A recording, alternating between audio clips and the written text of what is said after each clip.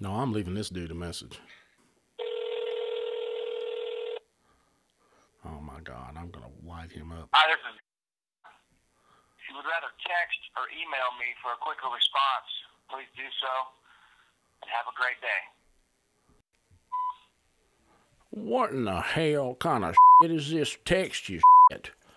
I call him, man, I want him to answer, and I was just calling you to tell you you're one hell of a guitar picker.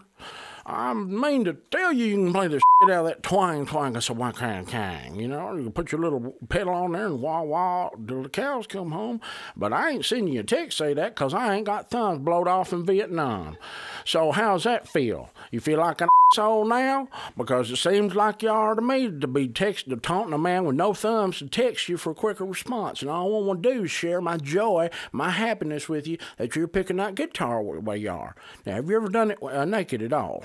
That's my next question for you, because I have a gig for you if you don't mind a little nudity, or a lot of nudity in this case. It's down in the islands, and I'll explain when you call or text me back, but I know that I'll have to call you because I am thumbless. By the way, come to the JunkYard Horns Show. Wednesday at the building, mother. Good day, sir. Well, let's see here what I got. Well, I don't know who in the hell to call.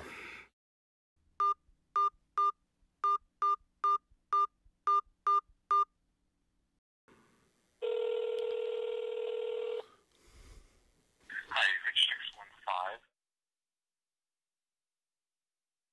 Please leave me a detailed message and I'll get back to you as soon as possible. Thanks for calling. Hey, Kenny, it's Gary down at the church, and I'm calling the congregation today to just talk to them a little bit about something I've learned recently, and that is you shouldn't be afraid of the dark. So I was the other night in my room, and it was pitch black. We got them blackout curtains for Mama's headaches. She got terrible headaches, and so we were in the dark, and I realized I was getting a little bit scared, like somebody gonna get out from under the bed and grab my ankles and do something bad to me under the bed with slightly sexual nature. And excuse me, I still got this old sinus. Anyway, I just wanted to share a song that I wrote about God as it pertains to the darkness. Jesus, Jesus, Jesus, it's dark. Jesus, Jesus, Jesus, it's so dark. The Lord has risen and he is here. Jesus, Jesus, Jesus. And then it goes into some kind of bridge, and I ain't got there.